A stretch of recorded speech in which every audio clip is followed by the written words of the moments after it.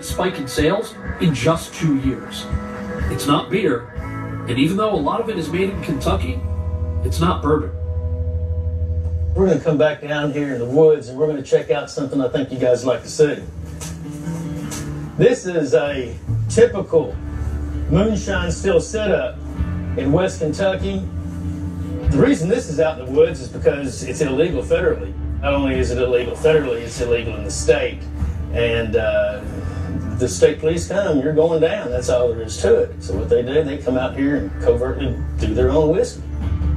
In 2011, Chris Kelly started his own moonshine business. If you can bake biscuits, you can make moonshine.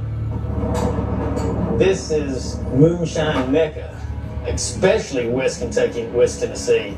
And it's been a heavy tradition since Prohibition.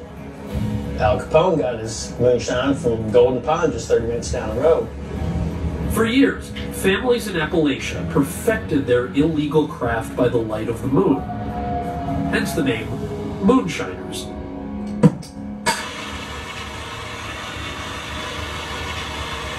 I had a cousin come bring me my first moonshine, and ever since then I was hooked. I was hooked on the moonshine. And now the Kelly clan is reaping the benefits of the moonshine boom, but not by making the backwoods elixir. Of course, making the alcohol is illegal, but making the still is totally safe. I like making stills because it's something that normal kids my age wouldn't do. But what you do with the still, well, that's your business. I'm not going to tell you to do anything illegal, but if you want to stay within the realm of not going to jail, then I suggest you getting on there and getting an ethanol license. And that way you can legally produce this product, but it better not leave the property. Now more and more people are jumping on the bandwagon. In 2010, a mere 50,000 cases of shine were sold in the US. But in 2012, that number rose to 280,000.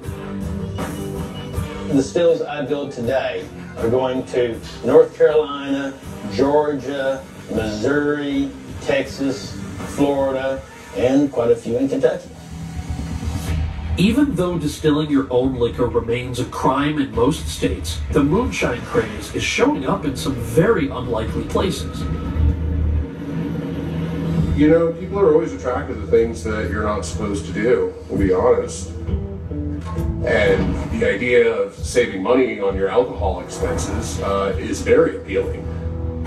To know that I can make something that's as good as a $50 or $60 bottle of vodka for the equivalent of $8 to $10 in parts is great. And people come over, they know I'm the guy who makes awesome stuff that you can't get anywhere else. There are politicians that are getting into this. There are lawyers getting into this. There are doctors getting into this, and they bring it back to their pool room in their basement and hanging out with their buddies drinking. This is bragging rights for them. But this craft will always be soaked in its rich history of us against them. For me, moonshine and making moonshine stills is in my blood. It's in our heritage. Generations, 4 or 5 generations deep. Coldwater, Kentucky is where my relatives were from who made moonshine. Now, I don't want to mention their names because there's probably still some of that family making moonshine over there. But, yeah, they're still making a living doing this to this day. So what have we discovered by chasing the data on food and drink? Well, pizza has become